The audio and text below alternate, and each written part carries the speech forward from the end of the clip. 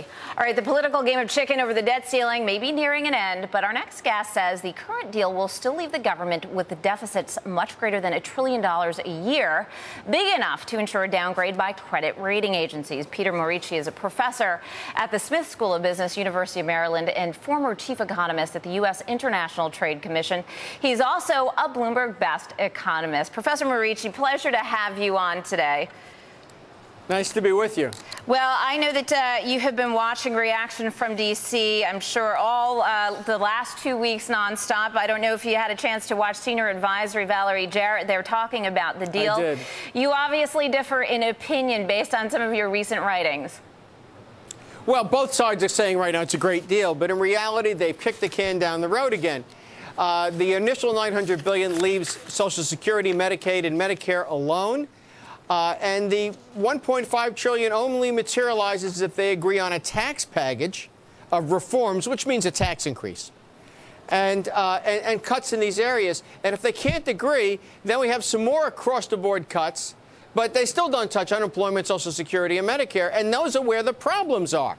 So if the administration and the Democrats continue to insist on protecting the poor, that's their slogan, by protecting these programs, we will get to the point where we're closing embassies, or we will have to dramatically increase taxes because the rate of growth in those programs is just too much. But you make the point even by increasing taxes. You made this point in one of your recent pieces. Increasing everyone's taxes 50% would still leave an annual deficit of nearly $1 trillion. So, I mean, that's absolutely right. If they don't cut then the entitlement programs, if they don't delve into Social Security, there's really no hope, it seems. Well, I think that we are going to sail this channel again. And we're going to go through yet another round or another crisis with regard to the budget. We can cut the costs of these programs if we choose to, without throwing people out on the street, without denying people health care. But we're going to have to do things a lot smarter. Other industrialized countries get all the things done that we get done, but they don't have these kinds of deficits. So by the standards of Germany or Japan, we ought to be able to do things better, and we're just going to have to.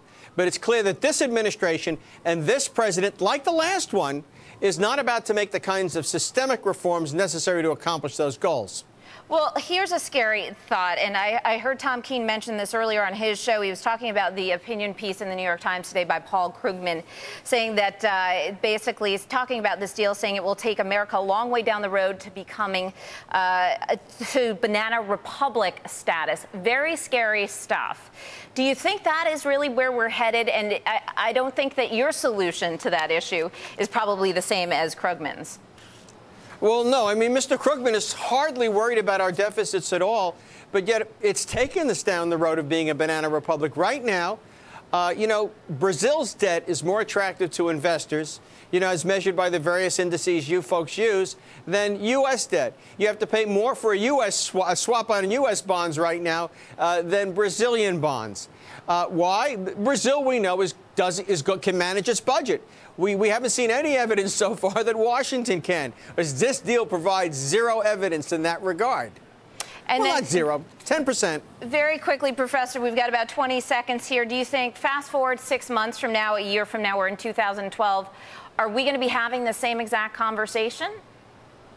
Yes, I do. We'll either have it when this committee reports and there's a fit over that with these automatic cuts that follow, or after the president is reelected, and I expect him to be reelected despite all that's going on, then he will surprise us by saying America needs a value-added tax, which would be the worst thing, because our programs are so much less efficient than Europe's that to go forward with the kind of inefficiency and costs we have and just pay for it with more taxes will kill growth. Sorry, we got to leave it there.